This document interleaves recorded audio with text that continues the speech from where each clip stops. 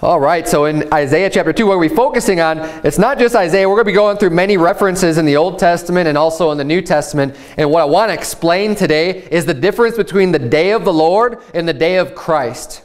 Now, if you've read your Bible a little bit at all, it's a little bit more of a Bible study. We're going to go a little bit deeper tonight into these issues. But you'll see the day of the Lord comes up many times throughout the Bible. If you decide to do a Bible study and just look at all the places that the day of the Lord is mentioned, you'll find it many times. It's riddled throughout the Old Testament, especially throughout the prophets. You know, Isaiah and Ezekiel and Joel and Zechariah and a lot of these places in the Old Testament. Now, I'm not going to hit every mention of the day of the Lord. We're going to hit many of them, but not by far, it's not exhaustive. But we will hit every mention of the day of Christ because obviously, for one, that's only found in the New Testament. The day of Christ, Christ was named and mentioned in the New Testament, or the day of Jesus Christ. These are the terms that we're going to be looking at in the New Testament. But hopefully, by the end of the sermon, you'll have a more clear understanding of the timeline of events as they're laid out in the Bible, of how they're going to happen.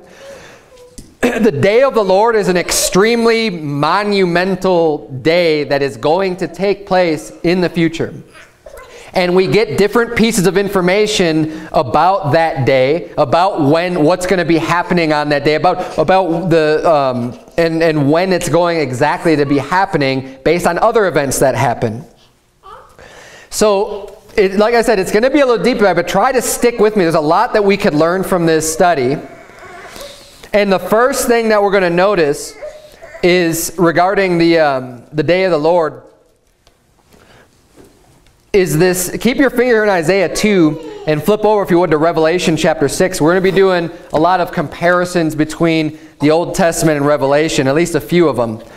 So keep one marker in Revelation. We're going to be going to Revelation 6. And I want to show you some similarities between what we learn in Revelation, what we learn in the Old Testament. Now, I'm going to start off right off the bat by saying this. When you look at the prophecies from the Old Testament, your main understanding and your main source for everything ought to be coming more from the New Testament, especially the book of Revelation. That is the book that God has used. I mean, even the name alone, it's the revelation of Jesus Christ.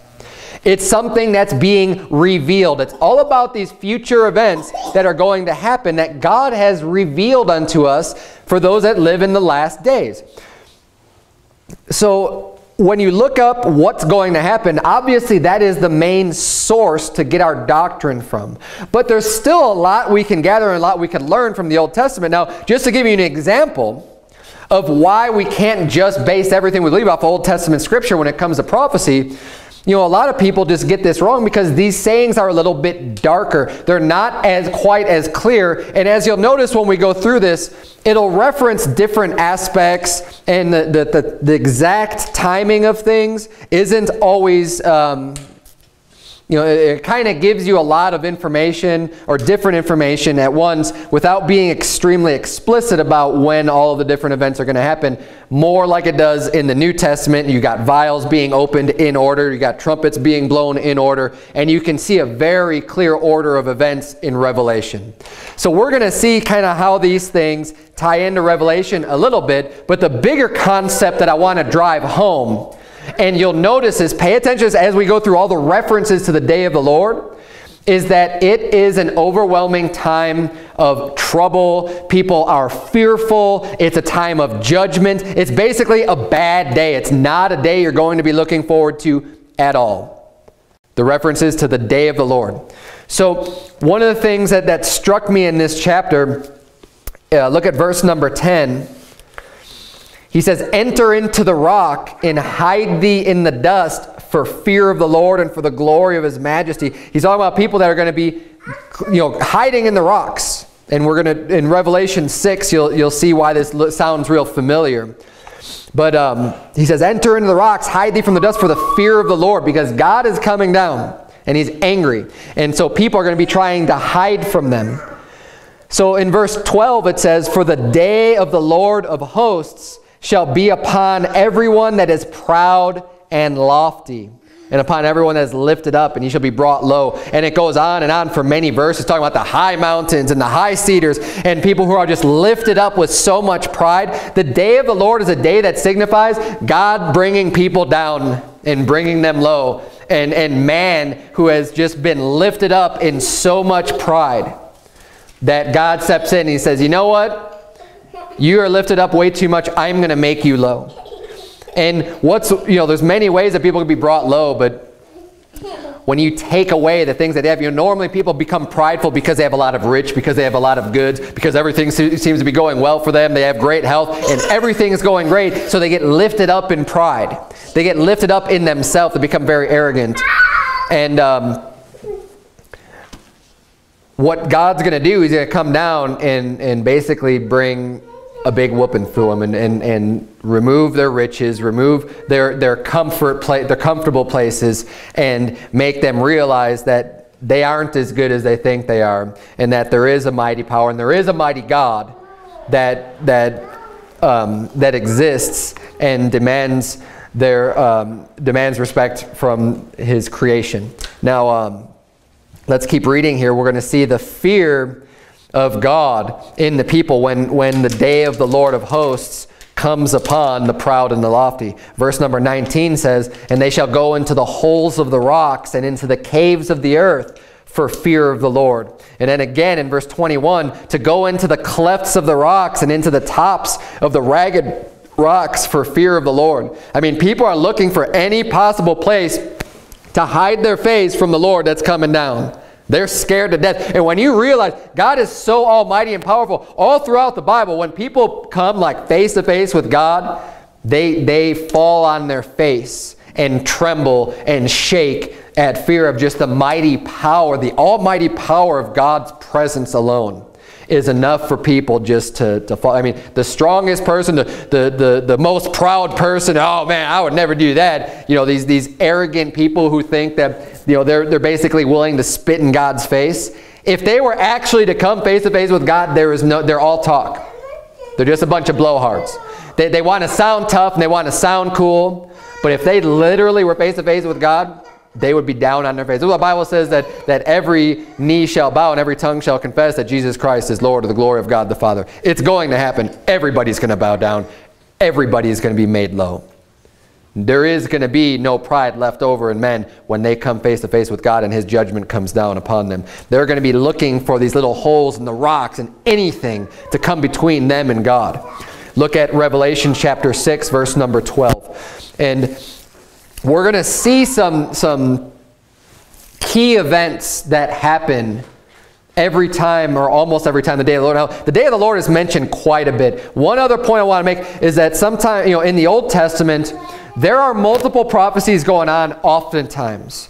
There is going to be a more short-term prophecy that's going to be happening. Judgment coming upon a specific nation, a specific city. But that usually is tied in also with a greater or more long-term prophecy of something that's going to happen later in the future. And the people in Jesus' day were a little bit confused about this because the Old Testament isn't quite as explicitly clear. They have a lot of clues, there's a lot of information, but they got a little bit wrong. They thought when Jesus Christ came back the first time, he was going to set up his earthly kingdom and reign from Jerusalem over all the world. And they see that because they'll see other scripture that talks about that reign of Christ. And they didn't quite fully understand that there's actually two comings, that he's going to come once to come to be the lamb slain from the foundation of the world, and then come back again a second time to rule and reign and to set up that kingdom. They kind of got some of it mixed up and confused. They didn't quite understand it fully because they didn't have all the information. Well, now we have all the information that God has laid out for us. And that's why I say, we use the revealed to help us understand more of what was unrevealed back in the Old Testament. But nonetheless, there's still a lot of great information that we can use in the Old Testament, and especially talking about the day of the Lord. So in Revelation 6, look at verse number 12. Remember that the people we saw in Isaiah, they were getting into the holes of the rocks and trying to hide from the face of God. Verse number 12 says, and I beheld when he had opened the sixth seal, and lo, there was a great earthquake. And keep this in mind too, the great earthquake. We're going to see this come up again and again as we look at the day of the Lord. It wasn't necessarily in Isaiah chapter 2, but you're going to see it pop up more and more. And the sun became black as sackcloth of hair, and the moon became as blood. Many scriptural references are talking about this event. Now, just use a little bit of common sense. Just how many times do you think an event like this is going to take place, where the sun is completely darkened and the moon turns into blood and stars are falling from heaven? This is a pretty catastrophic event. This is not something that, oh yeah, that happens every 100 years. This is going to happen. No. When the Bible talks about these things and these extreme of an event, we can put the pieces together and say these are talking about the same event. And that's one of the things we're going to notice. He uses the same phrase, the day of the Lord, over and over again. And you'll see these things being repeated because he's talking about the same event. So verse number 13 of Revelation 6 says, "And the stars of heaven fell unto the earth, even as a fig tree casteth her untimely figs, when she is shaken of a mighty wind. And the heaven departed as a scroll when it is rolled together, and every mountain and island were moved out of their places. And the kings of the earth, and the great men, and the rich men, and the chief captains, and the mighty men." Now, do you think these people might be people that have a little bit of pride? The rulers, right? The chief, the top people, the great men, the rich men. This is the same people he's talking about in Isaiah 2. "And every bondman and every free man hid themselves in the dens and in the rocks of the mountains, and said to the mountain and rocks, Fall on us and hide us from the face of him that sitteth on the throne and from the wrath of the Lamb. For the great day of his wrath is come, and who shall be able to stand?"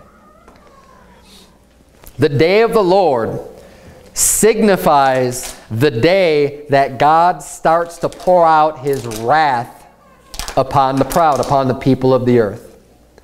Keep that in mind. It's very important. When we look at the day of the Lord, that is what is the beginning of God's wrath being poured out. Now, I know everybody here knows our stance on the end times events and how we believe it's going to play out. We believe that we are post-tribulational in terms of when Jesus Christ is going to come back and rapture the saints, but pre-wrath. So there's a time that is going to take place where the rapture, we've gone through tribulation, we've gone through trouble, we've gone through persecution. Christ is going to come back, he's going to save us, he's going to rapture us up, and at that point, God pours out his wrath. Well, the day of the Lord is the day that signifies God's wrath beginning to be poured out. So keep that in mind.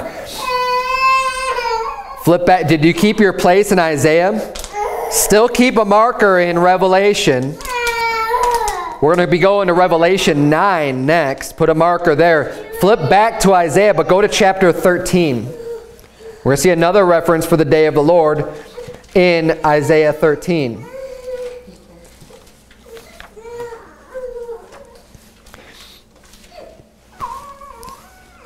Verse number 6 of Isaiah 13 says, "Howl ye, for the day of the Lord is at hand. It shall come as a destruction from the Almighty." Again, a negative reference to the day of the Lord. Howl, it's destruction is coming from God. Verse 7, "Therefore shall all hands be faint, and every man's heart shall melt." You're saying your heart, people's hearts are just going to be completely just melting. Just no hope whatsoever because God is becoming with destruction. Verse number 8, "And they shall be afraid. Pangs and sorrows shall take hold of them. They shall be in pain as a woman that travaileth. They shall be amazed one at another. Their faces shall be as flames."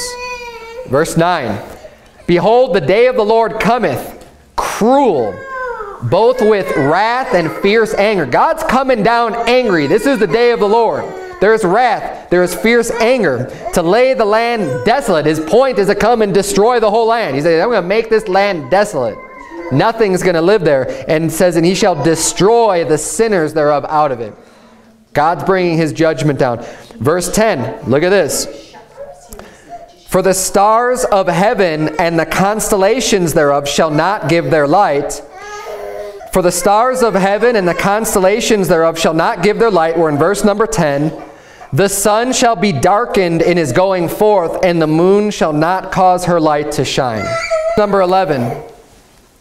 And I will punish the world for their evil, and the wicked for their iniquity, and I will cause the arrogancy of the proud to cease, and will lay low the haughtiness of the terrible.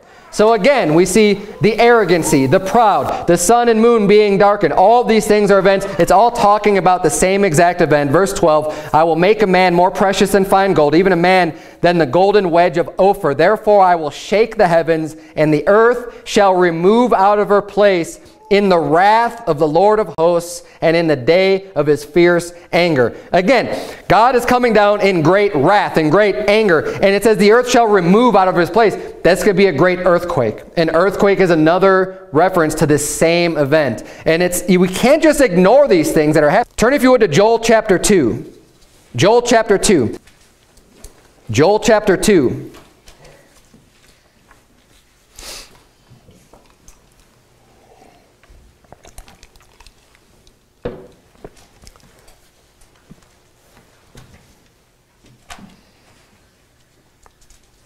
We're going to start reading in verse number 1 of Joel chapter 2. Bible reads, Blow ye the trumpet in Zion, and sound an alarm in my holy mountain. Let all the inhabitants of the land tremble, for the day of the Lord cometh, for it is nigh at hand. To describe the day of the Lord now, verse 2, a day of darkness and of gloominess, a day of clouds and of thick darkness, as the morning spread upon the mountains. A great people and a strong, there hath not been ever the like, neither shall be any more after it, even to the years of many generations. Now, I want to point this out because I'm going to get into a little bit more detail about what he's referring to in Joel chapter 2.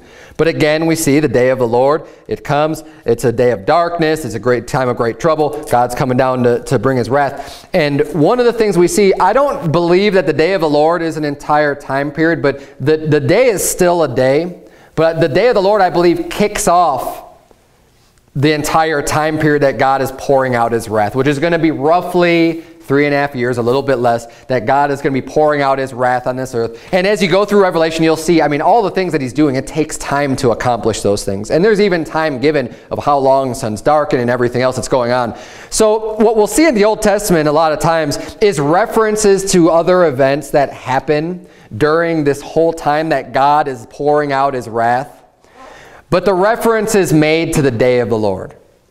Okay.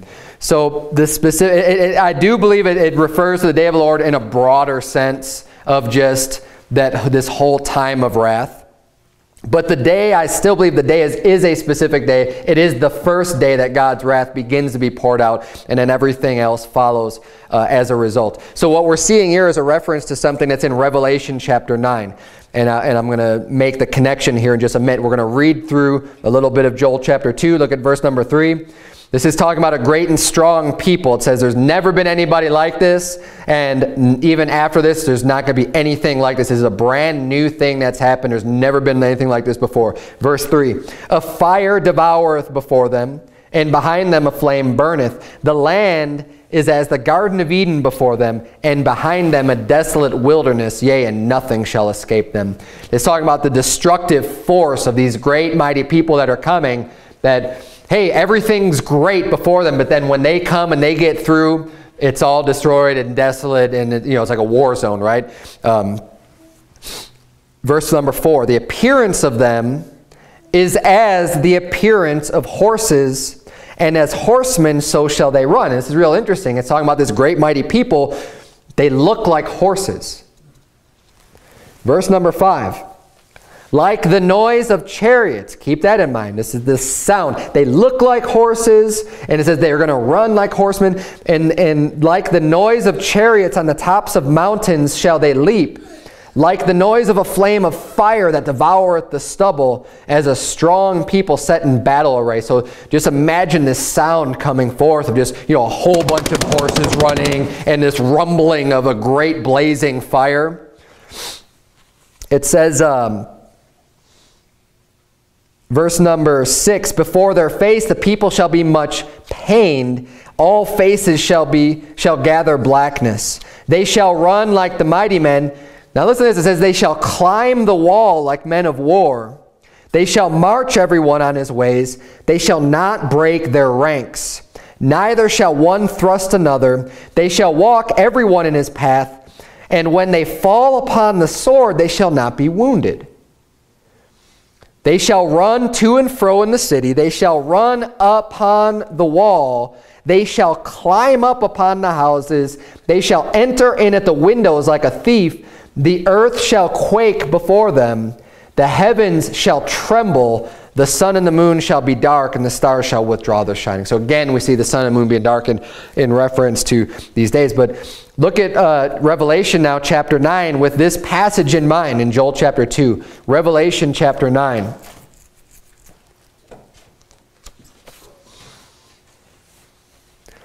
We'll start reading in verse number 1. Revelation chapter 9. And the fifth angel sounded, and I saw a star fall from heaven unto the earth. And to him was given the key of the bottomless pit. And he opened the bottomless pit, and there arose a smoke out of the pit, as the smoke of a great furnace. And the sun and the air were darkened by reason of the smoke of the pit. So here we saw in that last reference in Joel chapter 2, the sun and the moon shall be dark. Well, we see here the sun being darkened by the reason of the smoke that came out of this pit. Verse number 3, and there came out of the smoke locusts upon the earth. And unto them was given power, as the scorpions of the earth have power. What we're reading in Revelation, or in Joel chapter 2, I believe is the reference to these locusts that are going to be coming up out of the earth in Revelation chapter 9. And you think about all the descriptions that I was giving in Joel chapter 2, that they're going to come and they're not going to break their ranks, right? They're going to be completely coming in a force, and their sound is going to be a sound of this chariots coming at them. And locusts, you think like insects when they travel together and stuff, and you see this big swarm of locusts, they don't break their ranks. They're going to be coming as this big massive cloud, this big force coming in to the city. And look at verse number 4. It says, and it was commanded them that they should not hurt the grass of the earth, neither any green thing, neither any tree, but only those men which have not the seal of God in their foreheads. Verse number 5, and to them it was given that they should not kill them, but that they should be tormented 5 months, and their torment was as the torment of a scorpion when he striketh a man. And in those days shall men seek death, and shall not find it, and shall desire to die, and death shall flee from them. Look at verse number 7. And the shapes of the locusts were like unto horses prepared unto battle. Joel chapter 2, it said they had the appearance of horses. In Revelation chapter 9, verse number 7, the locusts said they looked like horses prepared unto battle. And on their heads were as it were crowns like gold, and their faces were as the faces of men. And they had hair as the hair of women, and their teeth were as the teeth of lions. So pretty amazing creatures here. I mean, something no one's ever seen before. There's never been the like. That's what it said in Joel chapter 2. And just by reading the description, yeah, I've never seen a locust that looked like a horse, that had hair like a woman, that had crown, and had teeth like a lion. It's kind of a scary picture, though, when you think about that type of a locust being, unleashed on the earth. But look at what it says in verse number 9. It says, and they had breastplates, as it were breastplates of iron. Now you think about it, it said, when they fell on the sword, that they weren't hurt by it. Well, that would make sense if they had breastplates like breastplates of iron, like an armor, that they're not going to be hurt by the sword. And it says, and the sound of their wings was as the sound of chariots of many horses running to battle. It all lines up perfectly with what we see in Joel chapter 2. And they had tails like unto scorpions, and there were stings in their tails, and their power was to hurt men 5 months. Joel chapter 2, I believe, is describing exactly what we see in Revelation chapter 9. Both of them line up perfectly with the day of the Lord and his wrath being poured out. This is a supernatural event. And, in part of our belief, we don't believe that God is going to pour out his wrath upon us. And his wrath is signified by all of these supernatural occurrences that happen that's never happened before. Things like this, like these locusts being unleashed from hell to terrorize men and to hurt them and to punish them. We are not going to have any part of this, because this is going on during God's wrath. And this happens, this all starts with the day of the Lord. You're in Joel chapter 2. Look at verse number 11. The Bible reads, We're flipping back and forth, remember, between Revelation and now Joel. Joel chapter 2 verse 11 says, "And the Lord shall utter his voice before his army, for his camp is very great, for he is strong that executeth his word. For the day of the Lord is great and very terrible, and who can abide it? Therefore also now saith the Lord, turn ye even to me with all your heart, and with fasting, and with weeping, and with mourning." So at this time that this is going on, he's saying, look, the day of the Lord is terrible. It's going to be a horrible time. Thank God we're not going to be a part of this. But he's even pleading with the people here in Joel chapter 2. He's saying, look, turn unto me with all your heart, with fasting, with weeping, with mourning. You know, he's trying to break this proud people with all of these things. And rend your heart and not your garments. He's like, don't just put this outward show on. Look, rend your heart.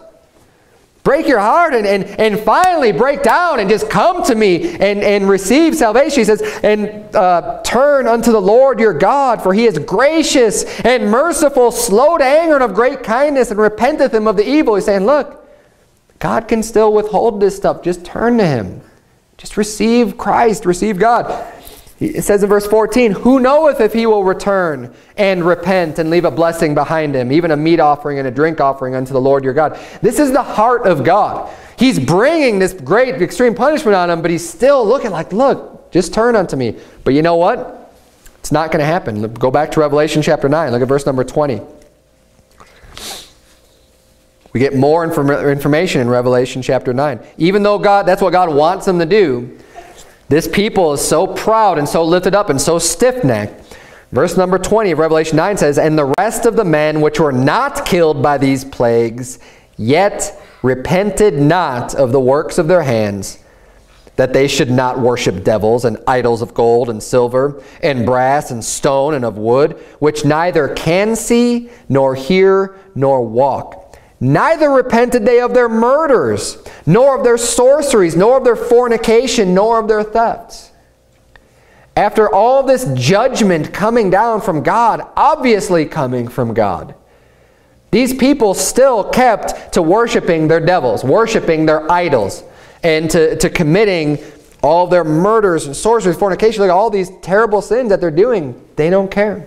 And you know the reason why is because most of these people are reprobate. They've already taken the mark of the beast. They can't even believe and get saved. And that's why, you know, just as it was with Pharaoh, when all these plagues came upon him, and you think, how in the world can you not just break down and just say, I'm sorry, God, like you got me, you know, I'm not, you've humbled me, okay? This is enough. Pharaoh didn't do it. Why? Because his heart was hardened. And people that take the mark of the beast, their heart's going to be hardened also.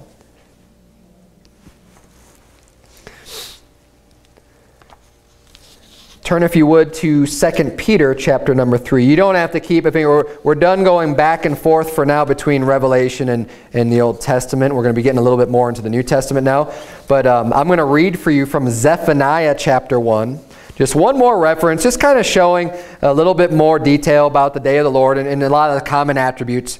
Zephaniah chapter 1 verse 14 says, the great day of the Lord is near.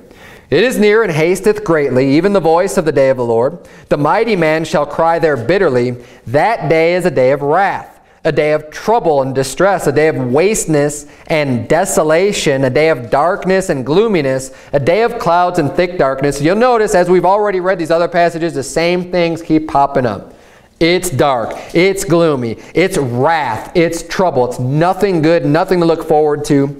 It says, a day of the trumpet and alarm against the fenced cities and against the high towers. And I will bring distress upon men, that they shall walk like blind men, because they have sinned against the Lord, and their blood shall be poured out as dust, and their flesh as the dung. Neither their silver nor their gold shall be able to deliver them in the day of the Lord's wrath, but the whole land shall be devoured by the fire of his jealousy, for he shall make even a speedy riddance of all them that dwell in the land. Nothing but bad news when we're talking about the day of the Lord. There's nothing good about this day. Nothing to look forward to. 2 Peter chapter 3, look at verse number 3. The Bible says, knowing this first, that there shall come in the last days scoffers, walking after their own lusts and saying, where is the promise of his coming? For since the fathers fell asleep, all things continue as they were from the beginning of the creation. A lot of people are going to be mocking, saying, yeah, right, Jesus is coming back. The louder we're going to be preaching about, hey, Christ is coming back. This is going to happen. They're going to say, yeah, that was some 2,000 years ago. You think he's coming back now? And they're going to mock and have nothing to do with it. No belief in the Bible, no belief in God. It says in verse 5, for this they willingly are ignorant of, that by the word of God the heavens were of old, and the earth standing out of the water and in the water, whereby the world that then was, being overflowed with water, perished. See, people today, they're willingly ignorant of this stuff. They've heard about it, they just don't want to believe it. They choose not to. They're willingly ignorant. They're willingly ignorant of the fact that God caused a great flood in judgment upon this earth. That God had gotten so angry with the people that were living so wickedly back in the days of Noah that he said, all right, I'm going to pour out a little bit of wrath. I'm going to cause a flood and everybody's going to die except for Noah. Except for this man and his family that I deemed righteous. He's going to spare Noah, but everybody else gets wiped out. People are willingly ignorant of that. They don't want to hear about that. They don't care about that. And all that is, that's a warning for us to say, look, God's done it once before, and he's going to do it again. He did it with water before. Next time he's doing it with fire. Look what it says. It says in verse 6, whereby the world that then was, being overflowed with water, perished, but the heavens and the earth which are now, by the same word of God, are kept in store, reserved unto fire against the day of judgment and perdition of ungodly men. But beloved, be not ignorant of this one thing, that the one day is with the Lord as 1,000 years, and 1,000 years is one day. He's saying, okay, just because it's been 2,000 years now since Christ was on this earth, don't think that that means anything to God. Because to God, 1,000 years is just like one day. He's like, yeah, that's just like yesterday. Because God is outside of time. It doesn't matter. 1,000 years, it doesn't mean that God's not coming back, which is what they were saying in 2 Peter chapter 3. They're saying, yeah, where is the sign of his coming? Well, he's not coming back. Everything's been going fine ever since, the Father, ever since Jesus Christ died. Yeah, he's not coming back. If all these things happen, he hasn't come back now, he ain't coming back. That's the attitude they have. And he's saying, no, don't worry about it being a couple thousand years, because that's like a day to God.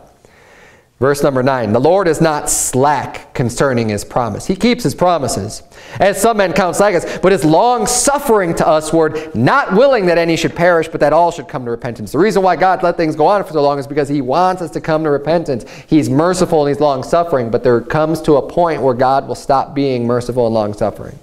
And that's the day of the Lord. Verse 10, but the day of the Lord will come as a thief in the night, in the which the heavens shall pass away with a great noise, and the elements shall melt with fervent heat. The earth also and the works that are therein shall be burnt up. Now, flip back, if you would, to 1 Thessalonians chapter 5. We're going to see a little bit more about the timing of the day of the Lord, when these events are going to happen. We just saw in 2 Peter chapter 3, verse 10, the day of the Lord is going to come as a thief in the night. We're going to see that same exact phrase given in 1 Thessalonians chapter number 5. 1 Thessalonians chapter 5, verse number 1, the Bible reads, but of the times and the seasons, brethren, ye have no need that I write unto you. For yourselves know perfectly that the day of the Lord so cometh as a thief in the night. For when they shall say, peace and safety, then sudden destruction cometh upon them, as travail upon a woman with child, and they shall not escape. Again, the day of the Lord being referred to as destruction, as not a good day. Even the travail as a woman with child was used in the Old Testament to describe the day of the Lord. And he's saying, look, the day of the Lord is going to come upon them as a thief, because they're going to say, oh, everything's fine, everything's good. Just like it was in the days of Noah. Oh, everything's fine, Noah, you're crazy. And God came and destroyed it, just like it was in the days of Lot. The angels were trying to get Lot out of there, and everyone else, they didn't care. They didn't see the judgment coming, but it came. But, when they say peace and safety, then sudden destruction. It's going to happen quickly. Verse 4, but ye, brethren, are not in darkness, that day should overtake you as a thief. We know that this day is coming. We're not in darkness, we're in light. It says, ye are all the children of light and the children of the day. We are not of the night nor of darkness. Therefore let us not sleep as do others, but let us watch and be sober. For they that sleep, sleep in the night, and they that be drunken are drunken in the night. But let us who are of the day be sober, putting on the breastplate of faith and love, and for an helmet the hope of salvation. Verse number 9, for God hath not appointed us to wrath, but to obtain salvation by our Lord Jesus Christ. Amen and amen. We're not appointed unto the wrath. That's why we believe in a pre-wrath rapture of the saints. We are not going to be going through the wrath of God. Flip back to chapter 4 of 1 Thessalonians. Because in the verse 1 started off saying, but of the times and seasons, brethren, you have no need that I write unto you, and he's referring to the day of the Lord. Look at chapter 4, verse 15. He says, for this we say unto you by the word of the Lord, that we which are alive and remain unto the coming of the Lord shall not prevent them which are asleep. For the Lord himself shall descend from heaven with a shout, with the voice of the archangel, with the trump of God, and the dead in Christ shall rise first. Then we which are alive and remain shall be caught up together with them in the clouds to meet the Lord in the air, and so shall we ever be with the Lord. Now this is important for the timing, because he was just talking about, this is the rapture. This is talking about us being caught up together with, with the Lord in the air, with those that are already asleep. And he's referring to the coming of the Lord. And then chapter 5, he says, but of the times and the season, I don't need to write unto you. And he refers to the day of the Lord. Now, Jesus Christ coming back to this earth for the second coming, I do not believe that event specifically is the day of the Lord, but I think the day of the Lord event and the day of Christ event happen on the same day. And we'll get into that in just a second here. That's all of these references to the day of the Lord. Let's look at the day of Christ now. You could turn to these if you want. I'm going to try to go through these a little bit quickly just for sake of time. 1 Corinthians chapter 1. Yeah, I'm gonna just read these real quick. If you wanna jot them down or run through them, that's fine. 1 Corinthians chapter 1, verse 7.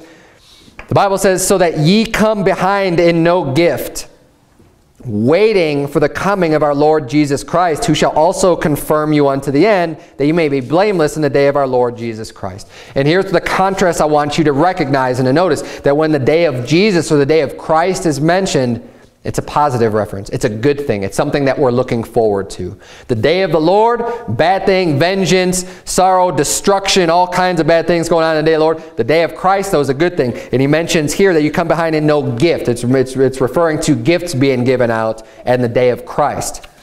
1 Corinthians chapter 5, verse 5 says, to deliver such an one unto Satan for the destruction of the flesh, that the spirit may be saved in the day of the Lord Jesus. Again, a positive thing about the spirit being saved in the day of the Lord Jesus. 2 Corinthians chapter 1, verse number 14 says, as also ye have acknowledged us in part, that we are your rejoicing, even as ye also are ours, in the day of the Lord Jesus. We're talking about people being, hey, you're our rejoicing in the day of Christ. Happiness, good things, rejoicing. Philippians chapter 1. Philippians chapter 1, verse number 6 reads, being confident of this very thing, that he which hath begun a good work in you will perform it until the day of Jesus Christ. The good work, when God says you have a new creature that's born inside of you, he says he's going to continue that work. He's going to perform that until the day of Jesus Christ. It's a good day that's coming. Even as it is meet for me to think this of you all, because I have you in my heart, inasmuch as both in my bonds and in the defense and confirmation of the gospel, ye all are partakers of my grace. For God is my record, how greatly I long after you all in the bowels of Jesus Christ. And this I pray, that your love may abound yet more and more in knowledge and in all judgment, that ye may approve things that are excellent, that ye may be sincere and without offense till the day of Christ. So he's referring to people being around and being here until the day of Christ. So this is something that the day of Christ will happen, that we will be here for. being filled with the fruits of righteousness which are by Jesus Christ unto the glory and praise of God.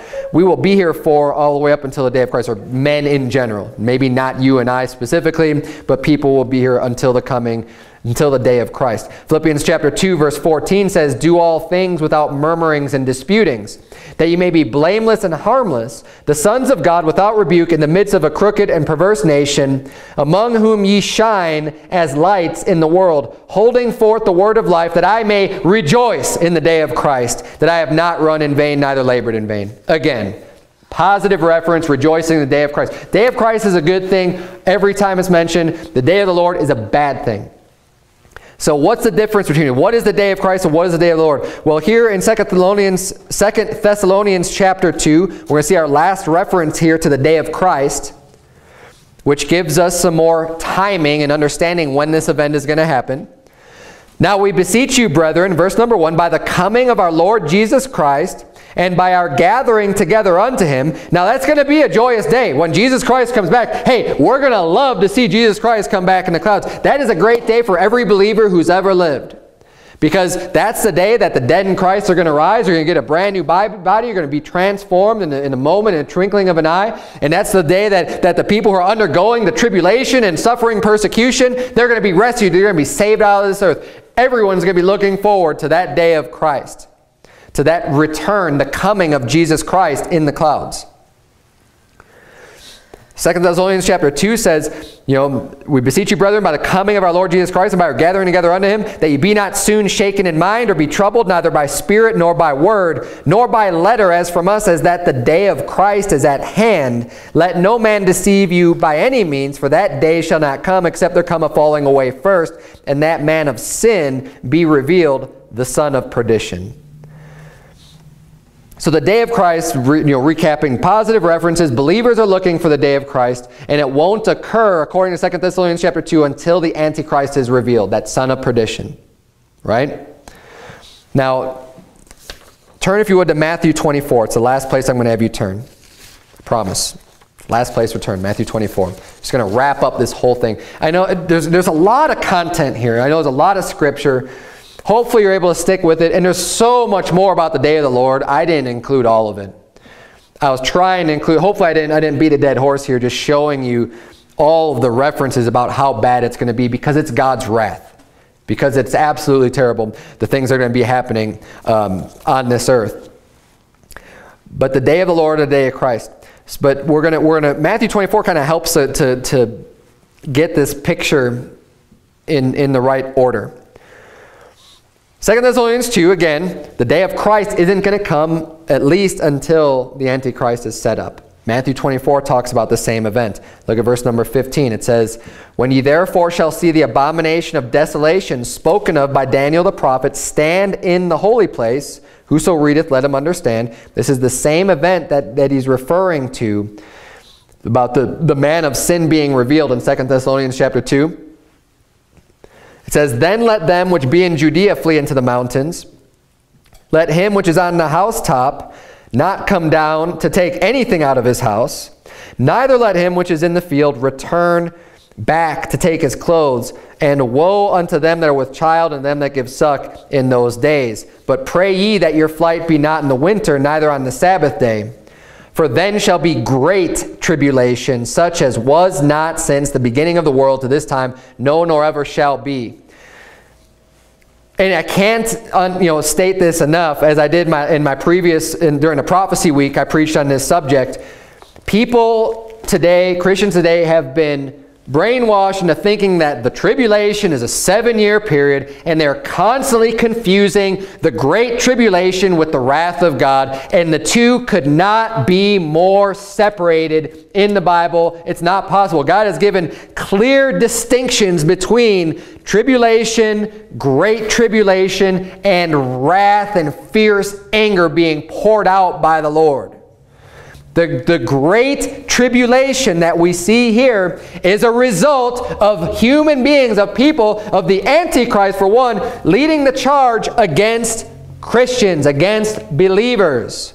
That's why there's going to be a flight. There's not going to be a flight of people trying to leave because God's pouring out his wrath. The people that are trying to leave from God pouring out his wrath are getting into the caves and the dens of the rocks and saying, fall on us and hide us from the face of the Lord. Believers aren't going to be saying, hide us from the face of the Lord. They're going to be saying, amen, God's here. Take me home, God, because you're this son, and he's your father. Two completely different things going on here. The Great Tribulation, he's talking to believers. He's talking to people who are going to be persecuted for the cause of Christ. Now, the timing of the day of the Lord, we saw a little bit of the timing of the day of Christ. The Antichrist has to be set up first, and then there's the day of Christ. The timing of the day of the Lord, I'll read from you from Joel 2:31. We didn't read this. The Bible says, the sun shall be turned into darkness and the moon into blood. Those are great, notable things that are going to happen. Sun being dark and moon into blood before the great and the terrible day of the Lord come. So just as in order for the day of Christ to come, the Antichrist has to be revealed first, there's an event that has to come before the day of the Lord comes, and that's the sun and the moon being darkened before that event that's referred to as the day of the Lord starts to occur. Matthew 24, look at verse number 29. The Bible says, immediately after the tribulation of those days shall the sun be darkened, and the moon shall not give her light.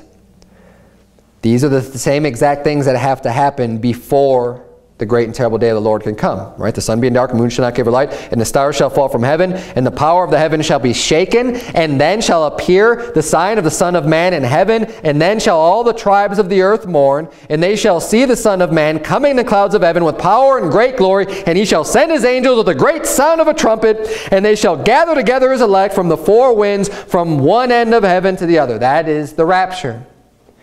There is tribulation. So the day of the Lord, the day that God starts pouring out his wrath, we established that way earlier in the sermon, that is the day that signifies the beginning of God pouring out his wrath, a very negative day for those facing it. The sun and the moon goes dark before the beginning of the day of the Lord.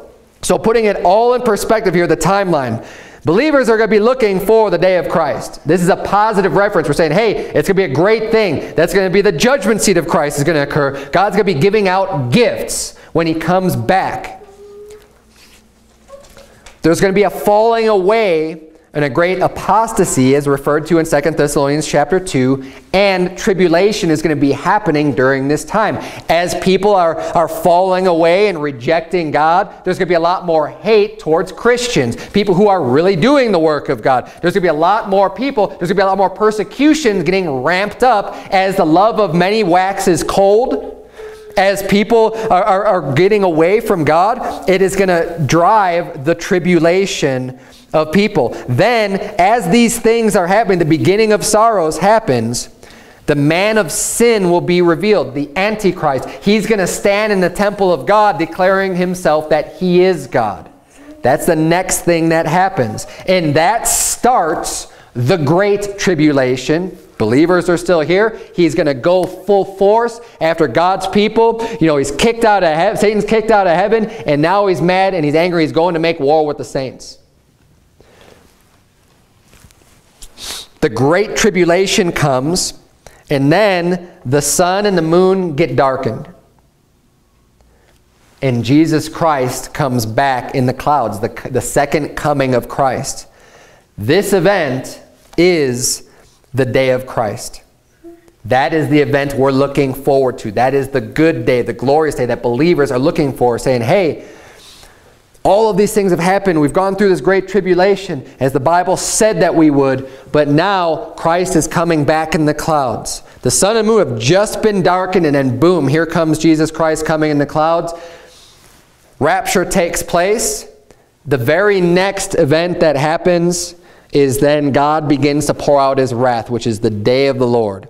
And God's wrath then gets poured out for approximately 3.5 years before the kingdom is finally set up in Jerusalem by Jesus Christ. So that day, I believe the events of the day of Christ happen on the very same day that the events of the day of the Lord start to happen. But it happens, the day of Christ they're separate from each other. Not separate days, but separate events, right? The day of Christ is the good news of us being caught up together in the clouds, and that return of Christ. The day of the Lord is God executing judgment upon this earth, but they happen right next to each other, right? One and then the other. So they're not exactly the same thing, but they happen on the same day. So hopefully, like I said, there's a lot of content here, and I try to do my best with keeping this in a manner that's easy to follow.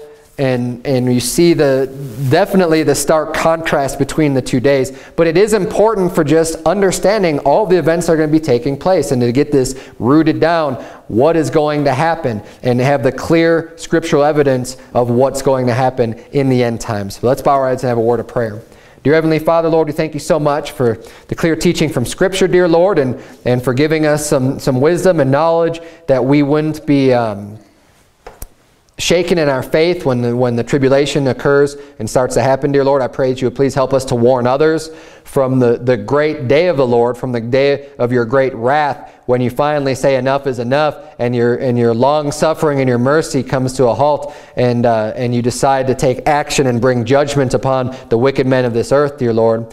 We thank you for our salvation and for forgiving us and pardoning our iniquities, dear Lord. And we look forward to that great day of Christ that's going to happen, where Jesus Christ will come back and gather together his elect from the four winds of heaven, dear Lord. We are looking so forward to that event. I pray that you would please use us before that time comes to do as much work as possible to bring people to you, that we can rejoice with the others that are brought together with you in the clouds, dear Lord. In Jesus' name we pray. Amen.